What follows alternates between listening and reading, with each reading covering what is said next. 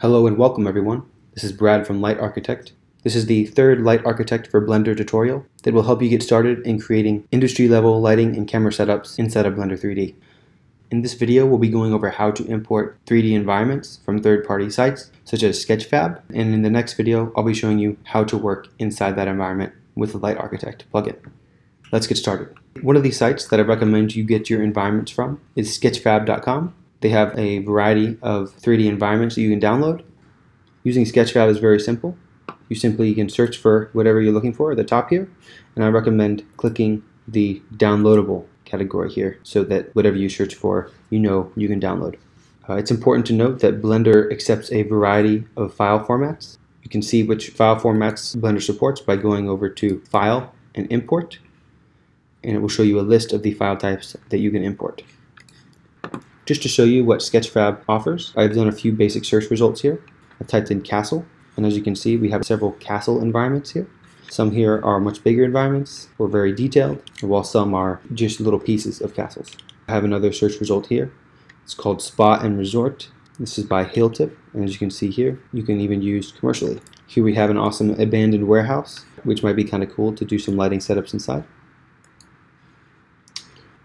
This one's a little bit low poly, but it's a very big environment, so if you wanted to do some kind of wide shot and experiment with how you would light with very big units, for example down by the train tracks here, then you might try something like this. And this is by J King. This scan in particular is a pretty awesome castle scan by Spagna, but pretty awesome scans that you can import into Blender and get started in lighting a virtual environment. Today we're going to be using this scan Varignana Nu. It's by Adelmo, and it's commercial use is allowed. As you can see here, there are two little tabs here. Before you download it, I recommend you look at model information and check to see if the source format will work inside of Blender. OBJ works inside of Blender, so it should be fine. So let's go ahead and download the model right here. And then we can just go to keep the original format as OBJ, and that's going to download into our download folder or wherever you save it on Windows. Just go ahead and save it. So here we have our download from Sketchfab. Let's go ahead and unzip it. So open, or unzip for Windows, and let's see what's inside here. So if you go to source, we have another zip file, so we probably want to unzip that too. And what we're looking for is we're looking for the file type that it said it originally was. So remember, as we saw on the model information section, it said .obj, so we're looking for that .obj file. So it's probably in here, and yes it is. So very3d.obj. And then we also have our texture here. So you're looking for two things when you download these files. You're looking for the source file that was listed on the website, and then you're looking for a texture, which will come in some kind of image file. And as you can see, if you click on this, you'll see it's some kind of texture that will fit the 3D model. So now that we've downloaded our environment from Sketchfab and we found our two source files, the 3D model and the texture, we're going to open up Blender and import that environment. So let's go to File, Import, and remember that our model was a .obj, so we go here to .obj, and now we just have to find that folder with our .obj file. So we'll go to Downloads, and then here it is, source, then we have a .obj file, and then import. It'll take a minute, but then once it's finished thinking, you'll have your 3D model inside your scene. And as you can see here, we have our 3D model. Let's do a few things so it's not under the grid here. Let's just right click on the 3D model, press G and then Z so that we can move it up above the grid. And then it looks a little sideways here, as you can see here. So let's go ahead and rotate that to be level. So let's go to View and then Right. While you have the model selected, let's press R and then Z, and then we'll just rotate it so it's nice and level here. And then we can also drag it up by these little arrows. Anyway, let's go ahead and make sure that this model is textured. So if we go down here to this button right here, we can view the model in different forms. Right now we're viewing it in solid mode, but if we want to see the texture on it, we can go to Texture. And as you can see, without us having to link the texture, it actually linked it for us. And you can also go to Material View, which is one of the best ways to work because you can see your texture and materials at the same time. Now fortunately, the model that we downloaded linked to its texture already, but I want to show you guys how to link your texture if the model doesn't come automatically linked to it. If you go to material mode with your 3D model and all you see is something like this, I'm going to show you how to link the texture that you downloaded to the model. What you're going to do is you're going to select your model, make sure your 3D environment is selected, and then you're going to go over to this tab here. It's called Materials. You're going to click on that. You're going to go to New Material and go ahead and keep it as a diffuse material and go to this button beside color and then press Image Texture. And you're going to go to Open, and then again you're going to find that image file that we found with our download. So if we go to Downloads, we go to Varignana New,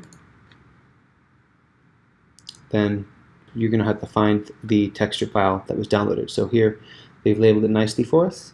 So we'll go to Textures and then Vari 3D JPEG and then Open. Then as you can see, we've linked the texture of our 3D model to the 3D model itself, and now we can get to work in lighting our environment. Before I go, I want to show you how to bring in third-party people into your scene. While I do have the bonus people download on the LightArchitect website, if you want some more specific 3D models or more detailed models, then I do recommend going to renderpeople.com. They have a variety of 3D people for sale and for free as well. The process of bringing a 3D person from RenderPeople is very similar to downloading your environment from sketchfab.com, but I'm going to show you anyway just so there's no confusion. So I'm just going to go ahead and download one of the free 3D people that they have. So I'm going to go to the website and then click on Free 3D People. As you can see here, we have a variety of free 3D people we can download. They even have one animated for us, which is kind of cool. But for the sake of this tutorial, we're going to go with the second one here, Maypose001.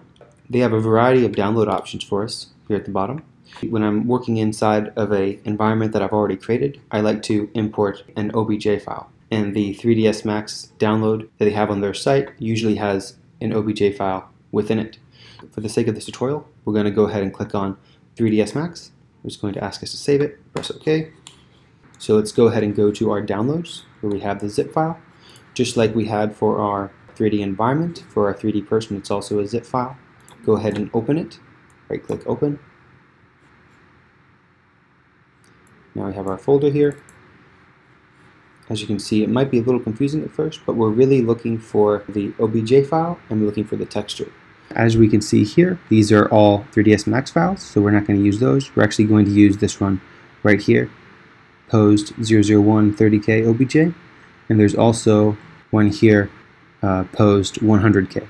So this is actually just a more detailed model, but for the sake of this tutorial, we're going to be using the 30K OBJ.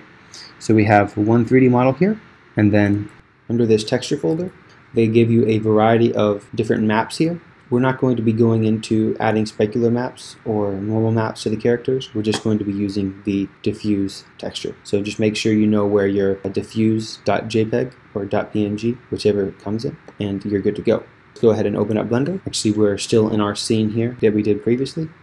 So we're going to go ahead and go to File, Import, OBJ. Now go ahead and navigate to your Downloads folder. And as you can see, since we selected OBJ, it's only showing us our two OBJ files. You can select either of these. If you have a fast computer, you can go with the 100K one, but for the sake of this tutorial, we're going to go to 30K. And just go ahead and import that object.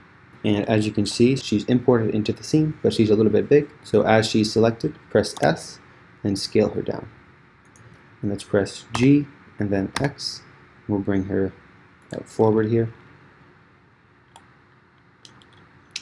Okay, and then press S, scale her down some more, and actually we're going to bring her into the front of the building here. So press G and then Y. We can drag her this way, and then G and then X, and then we'll put her in the front here somewhere. And then rotate with R, press R, and then Z, and we'll rotate her around like this. And then let's just press G and Z to bring her up. So now let's go ahead and link her texture. So as you can see, if we go to material right now, everything has material except her. So let's go ahead and import her texture. So just again, we're going to go to her Materials tab, press New. We're going to keep it on Diffuse, and then just follow that same process we did when we were adding the environment texture. So just go here to Image Texture, then Open. We're going to find that texture that we saw in the download. So go to Download, and Texture, and then look for that diff JPEG. Let's go ahead and select this one here, and Open. And as you can see, we have a texture for her here. And if we go into Rendered View, we have a rendered version of the scene. Anyways, that's it for this tutorial. I'll see you guys next time.